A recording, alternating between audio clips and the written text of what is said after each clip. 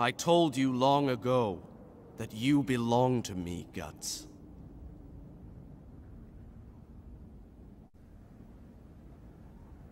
I won you that day, by my sword. Your life, your death, they are both mine.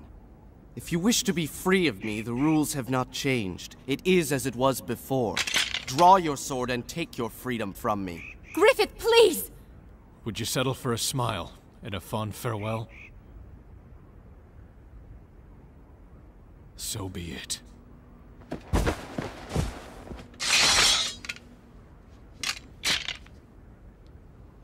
Stop this! What do you think you're doing?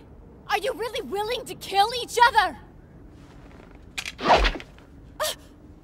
Step aside, Casca. Don't interfere. What has gotten into you? If you two really go at it, someone is going to die! Stop this! Do you really want to see them kill each other? Now that it's come this far, there's no turning back. Let go of me!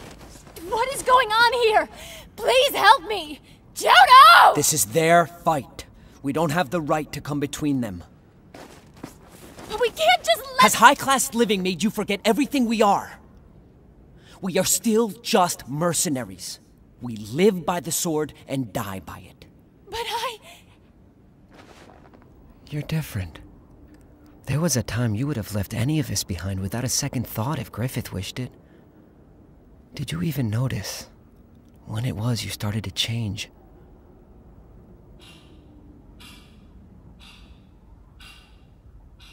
His eyes look as if they're focused on an enemy.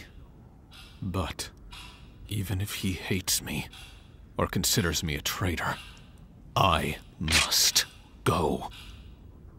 It really is just as it was 3 years ago. Just as it started, so shall it end. A duel. It couldn't be any other way. This fight does at least show me that you still value me. Enough to bleed for.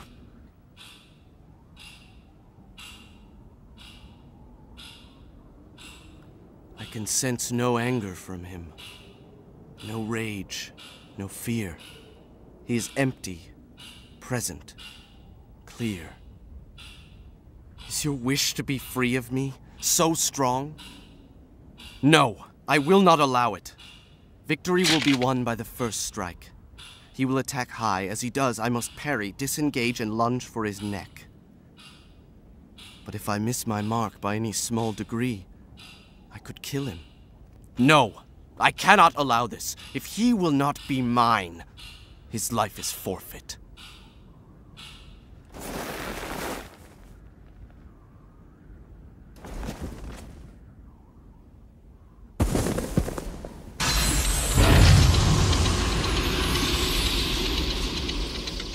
Now!